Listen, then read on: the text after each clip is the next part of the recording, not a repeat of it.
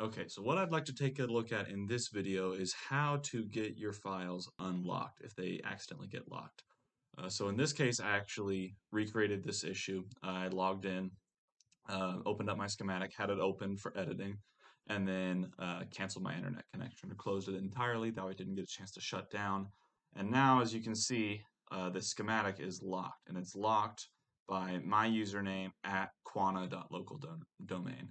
And right now, I'm on CPU 2-11, so I'm not on Quana anymore. I'm on CPU 2-11. And because of that, it's not going to let me go back and edit this file. So the reason for that is because Cadence actually puts a lock file on your schematics and layouts and states whenever you have them open. That way, if you're in an organization who has multiple people all working on the same thing, you're not going to have conflicting edits or anything like that. So only one person can be editing at a time. But the way that I like to get around this is simply finding the lock file that they place and removing it. And it also gets you a little bit more familiar with the file structure. So just to review really quickly, this file that I'm looking at that I want to unlock is under the library ECE-EDA1, the cell ECE-EDA1 schematic, and then the schematic view. Now, if you remember, whenever you do File, New, and Library, it asks you where you'd like to save the library up here at the top. So this is where my ECE-EDA1 library is saved. You can type in, if this were AC test, you could put that there as well. But this is going to tell you where that library is saved. So this is going to be important to know where to begin your search. So I'm going to go ahead and cancel this.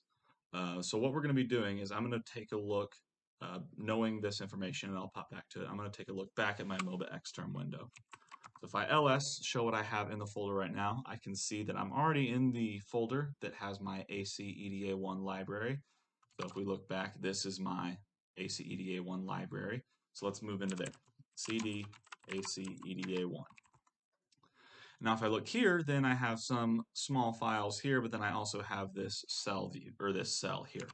So this is going to correspond to whatever is under this window here. So and if you're working on a single library, for example, if you're working on a large scale integrated circuit, then you might have several different cells here: AND gates, OR gates, op amps, digital logic, analog circuits, all sorts of different things. So the next step is going to be to move into this cell folder. So if I go back to MOBA Xterm, ls again, we can cd into that ECE-EDA1 schematic cell. If I ls again, we can see that there's two things, and that is going to be corresponding to these two views. So every cell has schematic, or every cell has a schematic, multiple views. It could be schematic, layout, spectre states, symbols, all sorts of different things. But we're concerned with the schematic. That's what we have the lock file under. And even if we look at ls-a, all we have is the schematic and the spectre state. So we need to go into schematic. And if we ls again, let's go ahead and just use ls-a. What we'll see is that there's these files here, this schematic.oa file, that's the actual schematic itself is stored in this file. But then we've also got this other stuff here. So we've got some of these different files here, but the one we're mainly concerned about is a schematic.oa.cds lock.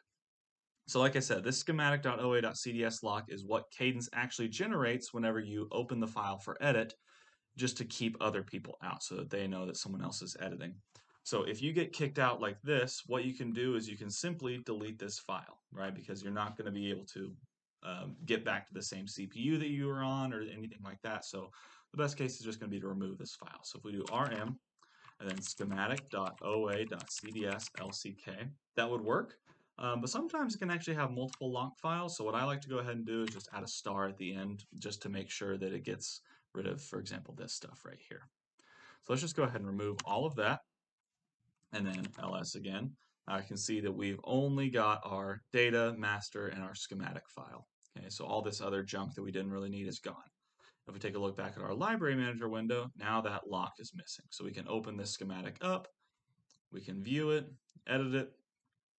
So what's really important is that whenever we're done, to avoid having to do this situation before, obviously that if your internet goes down, there's nothing you can really do about that. But if you are actually in this situation, if I say, okay, I'm done with Cadence for tonight, I don't just want to go to my MOBA Xterm window and press exit or X or go do anything like that.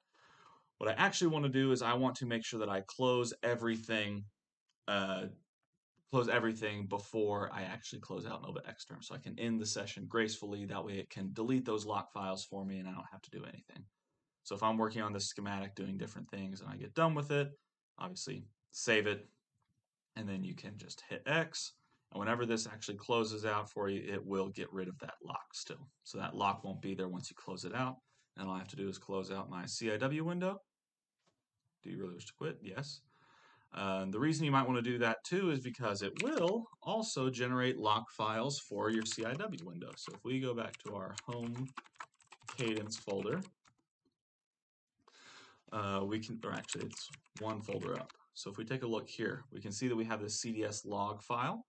And whenever we open our CIW window, it actually generates a CDS lock file for this too. That way it doesn't have multiple people all working on the same thing. So everyone can have their own log.